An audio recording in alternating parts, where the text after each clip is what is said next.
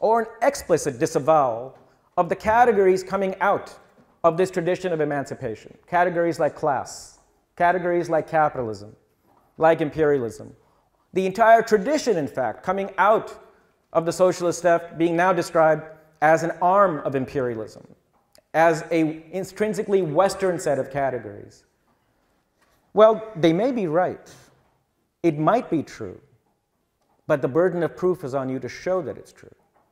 And the burden of proof is on you to show how it might have been that if these were all alien ideologies, tens, hundreds of millions of peasants of brown, black, and yellow skin, workers of brown, black, and yellow skin, rushed to political organizations espousing these ideologies. We are now back in an era in which an essential, abiding, and unbridgeable difference between cultures, between races, is seen as the linchpin of progressive or anti-racist politics. Well, this comes with a cost, it seems to me. And I would just like to lay out what some of these costs are. First of all, if your animating category, if your animating distinction for your critique of social domination is not people's material interests, the suppression of those interests, is not the social system that gives rise to that domination. But if your animating categories are East versus West, or European versus indigenous, the first cost that comes with it is that it leads, without, I don't think there's any way to avoid this, it leads to a celebration of what is the native, the internal, the indigenous, and a denigration of what are perceived to be sources of influence coming out of Europe or coming from the outside. But the problem is, who is authentically indigenous? Who are we going to say which ideologies have not been touched, have not been sullied by some influence coming out of Europe? And who is authentically Indian? Who's authentically African? Are the Jews who came to India 800 years ago, are they Indian? Are the Christians, the Syrian Christians who supposedly, legend has it, came to India in 60 AD, they're Christian. Does that make them Indian or no? Are the Muslims who have been living in India for 1,000 years, can they be Indian? Unclear. This search for indigeneity leads inevitably, in my view, to an obsession with authenticity and a very quick discovery either that such authenticity is not going to be found, that human civilizations have been intermingling and crossing over for centuries, indeed for millennia, and you're not going to be able to find easily a distinction between what is Western and what is not, but also a form of authoritarianism, easily, in which one ethnicity, one group of the indigenous is considered to be acceptable, others are not. A second cost that comes with that is that if you shift your attention from class domination, from exploitation, from patriarchal domination, simply to what is internal, which is to be valued, and external, which is to be criticized, it inevitably leads to a downplaying and an abandonment of the critique of domestic sources of domination. Because in the post-colonial world, make no mistake, those sources of domination, the forces that are implementing that kind of domination, quite often are going to be people of the same ethnicity and of the same racial background or the same sort of ethnic background as the people who are at the bottom of that society. Therefore, it seems to me there's no way in which you can abandon the categories that people like Cabral or people like Walter Rodney. Rodney died as a leading figure in the Guyanese Workers' Party. There's no way to abandon that particular framework, which then leads finally to the worry that in the wake of decolonization, the political crises that have enveloped the post-colonial states, those political crises are very hard to disentangle with the categories of East versus West, of European versus indigenous. Because the ruling elites in these countries that have been embroiled in the crises In the economic elite, there's already by now across Africa, and certainly in countries like India and absolutely in the Middle East, the economic elite is indigenous. It is not a European elite. The political governing elite in all these countries is almost exclusively indigenous. Categories such as, therefore, categories of East versus West, European versus non-European, will not be able to get you out of those crises. For the pressing problems of our day, the problems that come out of neoliberalism, the problems that come out of dictatorships, the problems that come out of the loot that transnational corporations are carrying out, well, those pressing problems, it seems to me, if we want to continue the agenda of overturning the domination that comes with colonialism, if we are committed to overturning the racial order that colonialism left behind, it's going to have to be a critique that brings back the aspirations and the frameworks that the national liberation movements and the ideologues of those national liberations put forward. I do not see any other way out of it. In the absence of that, what we end up getting is a revitalization of the kinds of nativisms and tribalisms that for the last 150 years have rent asunder the very countries that try to liberate themselves from the colonial yoke. I'll stop there.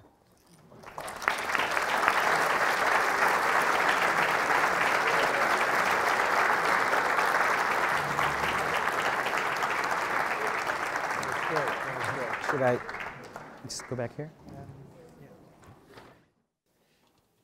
Well, thank you. What a broad sweep over hundreds of years, multiple ideologies and struggles and the convergence, and a really interesting way of thinking about this, the key struggles of the 20th century. As I said, we do have time till just maybe after 7 for some questions and answers and comments. So please raise your hands. We'll bring some roving microphones. They're over here. Is someone carrying the microphones around? Yeah, you should come back here. But I just want to see if I got someone to take the microphones. Can I have a volunteer? I don't want to. Okay, right. So we'll start with the 2 on the side there. We'll take both those questions, and I'll take one at the back and one in the middle here. So we'll take those 4 and then give you a chance to talk.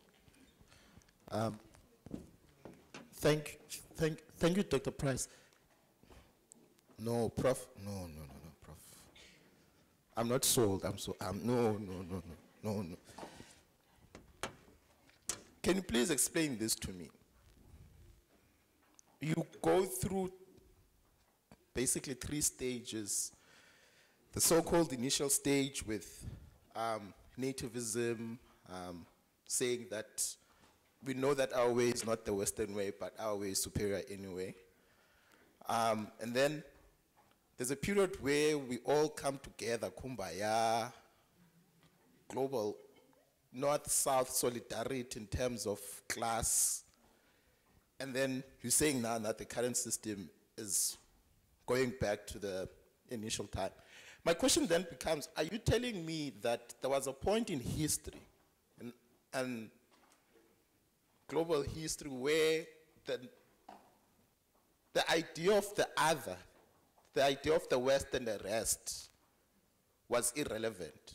So you're saying that during the 50s when people, the ANC and all these national movements across the world were fighting against capitalism and against colonialism, the idea of the West and the rest was not a thing. And also the second, which I think it's not true, by the way. Then the second thing is, you talk about... You're saying that... I don't think that there was ever a point where the West and the rest was... No, that was implicit in your question. Oh, okay. I understood that. Okay, yeah. Then I also want to... Why do you put the West... It seems to me that to you the West is a white face, right? So the new ruling elites, simply because they are black, they are not ruling through the same Western matrix that was there before. What is it structurally so that has changed post-colonial, in the post-colonial world, that makes black leaders in this world no longer representatives of the West? Why do we need to have a white face for you to say that it's a perpetuation of Western domination? So to you, I just want to understand you. You're saying that even though the faces might be black, they're still perpetuating Western domination. Yes, so it's not necessarily because you say it's an internal domination. Yes, yes. I disagree. Right. It's still Western domination, yes, simply under right. new rules. Right. Okay, thank you so much for the lecture. I want to ask a slightly less long-winded question. Firstly, I feel like you would have to explain what you understand by internal domination, because it becomes very difficult to buy the point that that there's a chasm that separates black and white suffering in some sense, and that needs to, you know, because of a national bourgeoisie that looks exactly like we do, we should at some point deal with an internal type of domination. What we have in South Africa, unfortunately, is a very explicit case of settler colonialism, which happens in particular parts in the world, but it means that the settler population and the indigenous population now has to share the same territory. And a lot of, and I think even if we take on class categories like from Rodney, Samir Amin, Frank, everybody in the dependency school from Latin America, we could take up class categories, and this wouldn't solve our problem, or the problem that you've highlighted. We could still see South Africa as an imperialist country with an internalized colony off which it feeds, and we could then still go, but the white worker is not alienated in the same kind of way, does not have the same relationship to surplus value, is not exploited even. The exchange value for his commodity of labor power is almost much larger than its use value often, if that's, I know it's counterintuitive, but I think it's possible to think about it in that way. And so, and a lot of people in South African history and South African intellectual history have done a lot of work on the concept of negative surplus value, on the concept of a super exploitation of a black population. Anyway, the point is that we could take on these categories and we'll still not solve the problem that you're bringing up of a kind of humanism or whatever. For us, so this is a non-long-winded question. Sorry, I'm getting that one more point.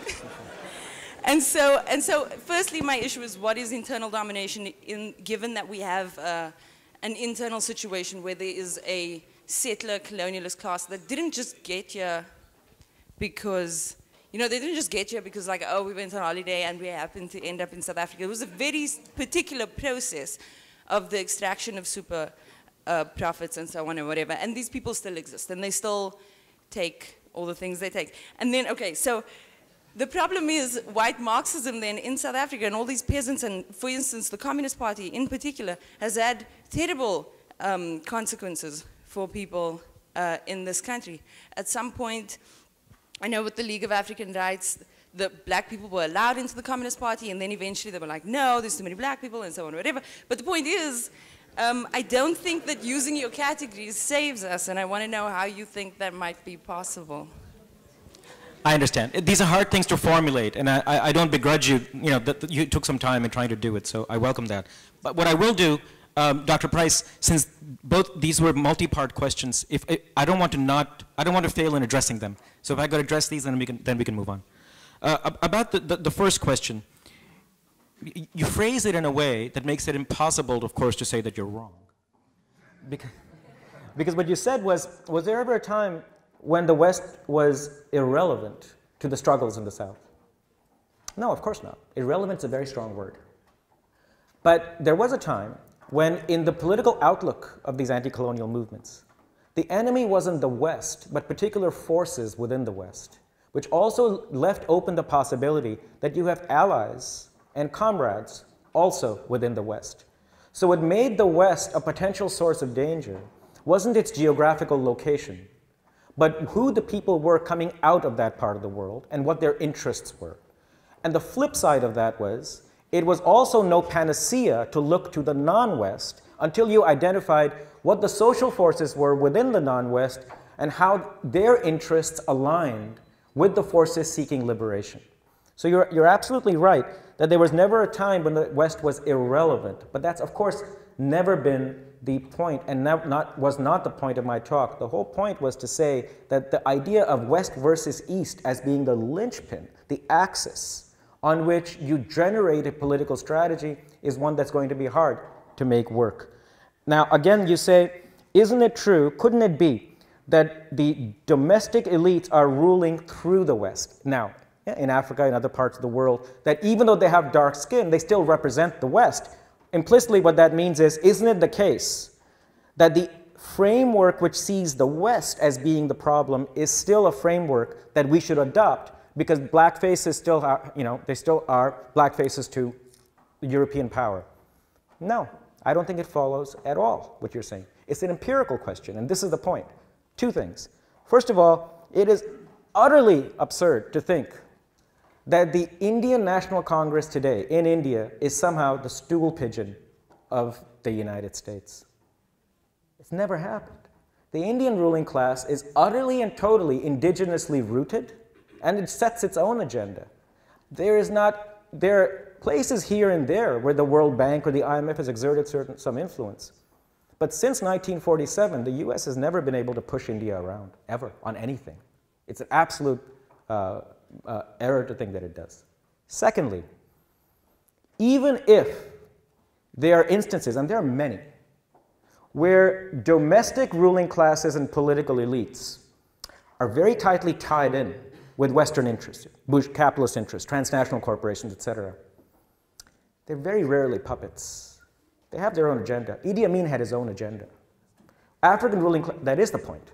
Because if they have their own agenda, it means then that you cannot simply shove them aside in looking at the West as your enemy.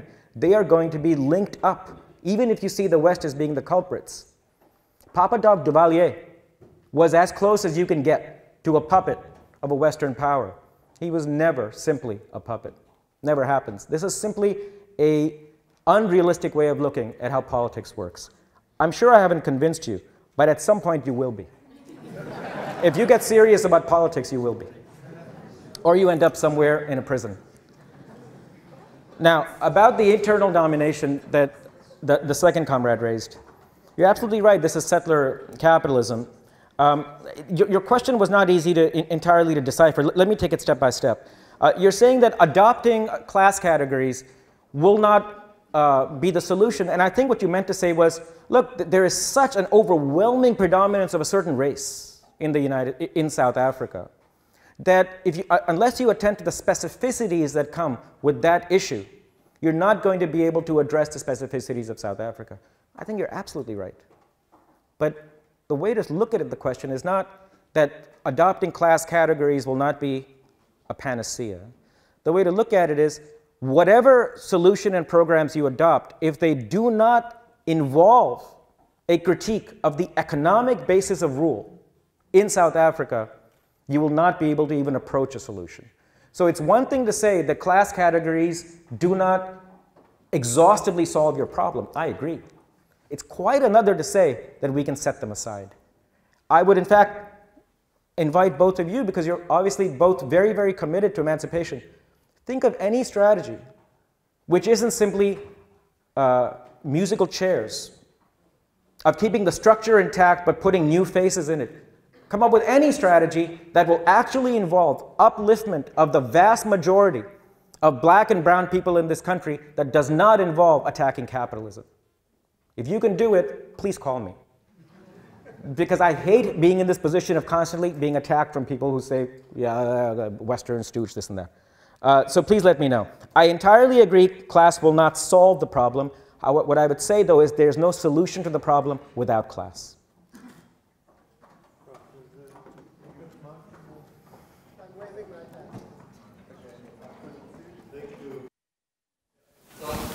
Thank you, Prof, for your lecture. But in Africa, we have been witnessing a lot of brain drain, where we have seen professionals from Africa going to the West, and they feel like, until I do something according to the Western standards, I have not done yet. So my question is, do you believe our minds are still colonized? Do you believe like our minds are not yet free? Thank you. Hello, thank you very much for an interesting talk. You used the word universal many, many times in your talk, and what we hear in the writings of decolonists, especially in Africa and particularly in South Africa, are words like pluriversity and the replacement of scholars in the Western sense going back 1,000 years with public intellectuals. You didn't touch on those to my satisfaction, and I wish you would.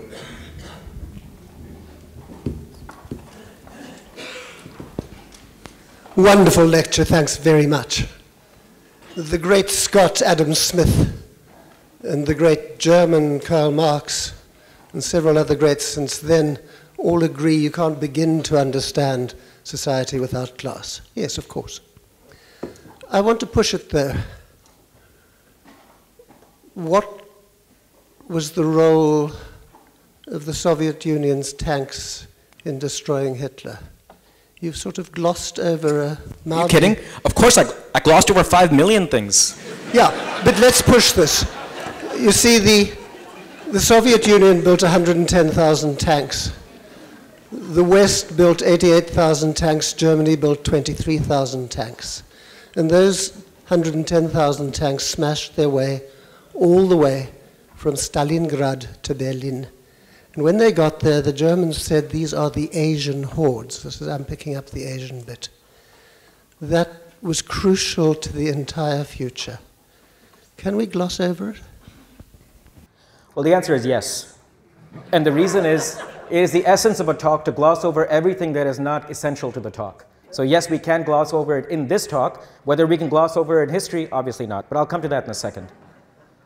Let me start with a question about the brain drain and the possibility, or at least the perception, that this crazy attention to Western standards and publishing in Western journals and reading only Western books, isn't it a sign that we're still colonized in some way? Yeah? I say yes. I think for a country like South Africa, for countries in the global South, unless there is a concerted effort to develop institutions which generate a sense of confidence and pride in your own culture, in your own intellectual achievements, in the achievements of your forefathers and the centuries before, it's going to involve a continuing subordination to the power of imperialism and to the power today of neoliberalism. Now this might, to some of you who wish to caricature what I've said, this might seem odd, considering that I've just said for a long time that East versus West doesn't matter. The point here is not that it's the West that's doing the work, it's power centers. And I would say, if I were right now in a place like Mozambique, I would say you must not accept South African dominance. If I was in Sri Lanka, I would say you should not accept Indian dominance. This is not a question of East versus West. This is a question of students, of intellectuals in each country being rooted in the culture of that country, because unless you are rooted in it, unless your institutions develop a sense of confidence and a sense of achievement in ordinary students, working people who come to those universities, they do not develop the moral and intellectual resources to carry on struggles for social justice in their own countries. So my answer to you would be yeah. And sadly, one of the aspects of neoliberalism in the past 20 years has been with the squeezing of funding to universities and the restriction on new employment and the turn to contract labor and the turning of jobs into little islands of privilege. Increasingly, the standards that are being used to justify not giving people jobs is making the requirements for tenure and promotion something you publish in Western journals. And for a period in the 50s, 60s, and 70s, you saw all across the post-colonial world a concerted attempt to develop institutions, universities, colleges that emphasized the creation of local journals, publishing in those journals, an attempt to retain intellectuals, retain academics, to build those institutions. That is no longer the case.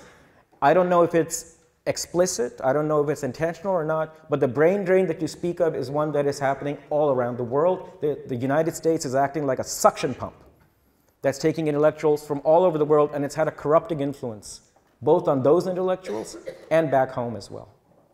Now, the second question about the possibility or the relevance of universities more turning towards public intellectuals as being what you are promoting, or the I don't know what pluriversity means. I don't want to know either. I'm sure it means something like in the realm of what we've been talking about. I don't see anything wrong with that. I mean, I see something wrong with the idea of a public intellectual. I don't know what it means. I think it means people who write op-eds quite a bit. And there's nothing to be valued in that. It just means somebody who seeks out a space in dominant institutions and seeks out favor of people who control the means of communication. I meant it in the Gramscian state. That doesn't help me, because it's not, because even when Gramsci uses the term, it's not clear what, when Gramsci uses the term, he never uses the term public intellectual. He used the term organic intellectual.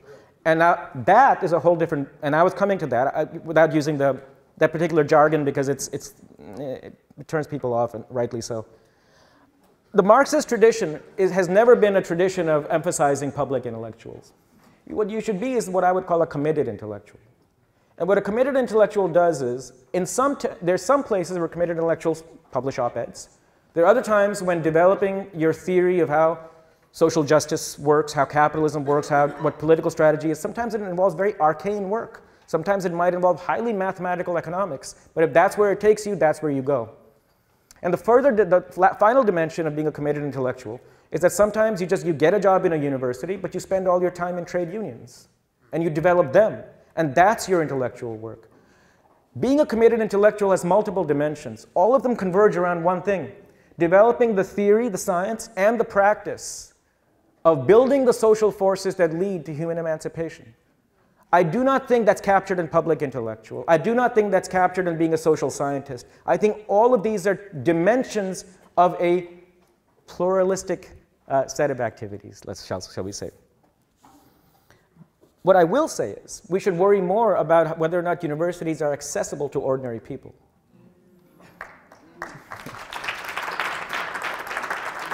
Universities were always meant to be a place in their best, in our spirit of what a university is. They weren't meant to be degree-churning institutions which throw you out onto the labor market. They're the last bastion in capitalism where you can actually develop your human capacities, where there is a space for common respect, for engagement, with an exchange of views. And if these universities are not open to working people, if they're not open to the poor, if they become gateways guarded by bankers and by loan officers, what the university becomes simply is a way of consolidating elite power. That's happening in South Africa right now, and as I look around this room, I think that elite power will have many different pigmentations.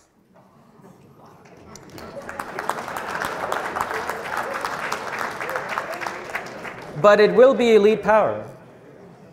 And it seems to me that a commitment to deepening our intellectual and our academic culture, if it is de-linked from an even deeper commitment to opening these institutions to the poor, to a massive redistribution of resources, whatever their color happens to be, I think the university simply becomes another means of social control.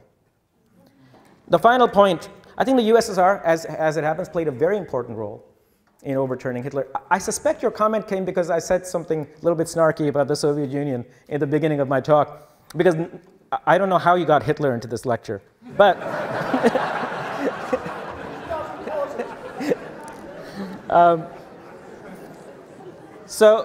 yeah, the Soviets played a very important, you brought up an interesting point, which I'll very quickly bring up, Dr. Price, if I might.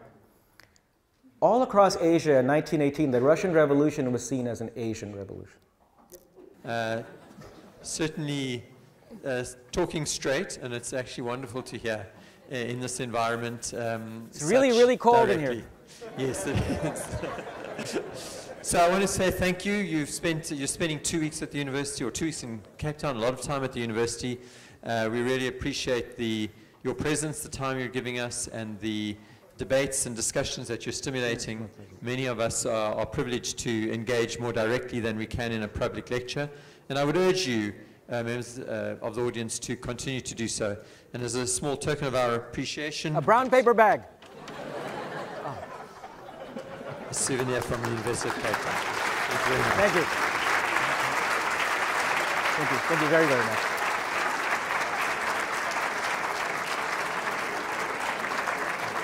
Are there refreshments?